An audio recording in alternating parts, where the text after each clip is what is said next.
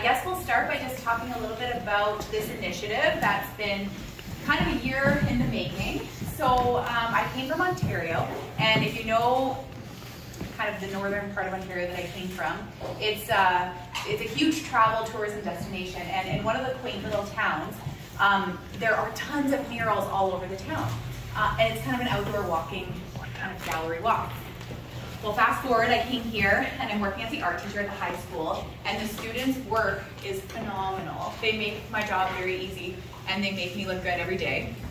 So I had an idea of kind of meshing their talent with the town. So I went to the tourism committee board and I kind of put this idea out there, and they welcomed it with open arms. They not only secured funding from a grant from Travel Manitoba, so everything tonight is paid for by Travel Manitoba, and as well as all the supplies for these murals. But they also helped get the idea kind of ironed out. So the way that these murals are going to work, we're hoping to have 10 of them done in the next 4 years.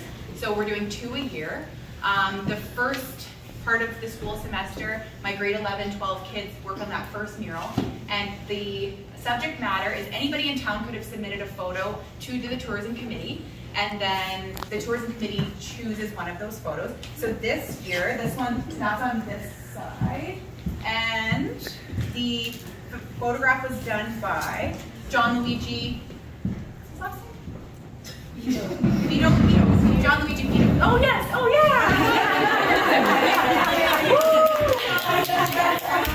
So that was the photo that we selected. So the kids, we blew the photo up and the kids painted it. The other mural is done by the other grade 11, 12 class, and that whole class has to submit a proposal for murals. And so then again, the tourism committee was brought forth all of these proposals, and the one they chose was done by Albert John. So Albert John's not here tonight, but we can give him a round of applause too. So yeah, and I also wanted to give a round of applause to Arts Forward and to the tourism committee for all the volunteer work and for hosting the event tonight. So you guys could help us out. And also we've got Zach Weston on guitar, who does a fabulous job. Yes.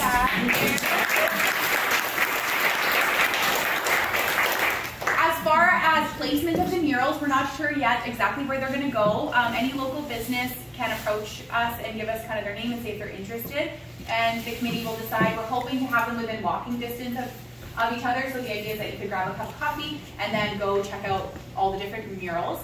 We're turning it into more of a tourism initiative. By once there's 10 murals up around town, we're going to start again on the first mural so that people will come back to town and be excited to see the new art that is out there. So I think without any further ado, we'll have these lovely students. First of all, can you give these guys a really big round of applause? They were nervous about coming, but they deserve all the credit. The names of all the students who worked on each mural are taped up on the side if you want a closer look at that.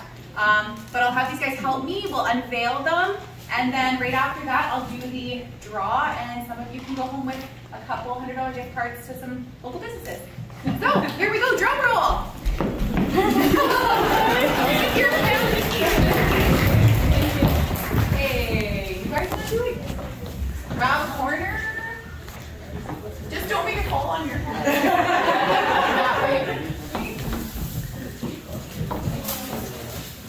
Oh, wow.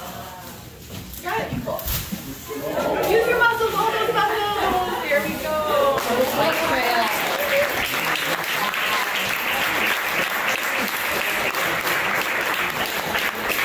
not supposed to be there, but yes. Yes. So John, we did a beautiful photo you took in the bike park. Yeah, looks beautiful. Very nice. Okay. Don't let it fall on you.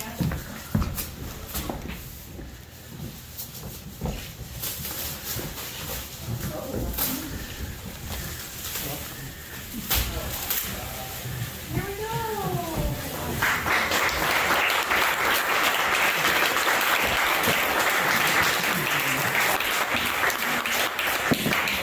Yeah, so our idea with having the one based off a photo was to kind of have some more buy-in from the town, and then anybody has the opportunity to have their photo turned into a painting. It's kind of more traditional because it's from a photo, and then the second one is the idea that our students have a little bit more autonomy with art they put up in our town, and it's a little more creative because the sky's the limit. They can kind of draw whatever they want. So yeah.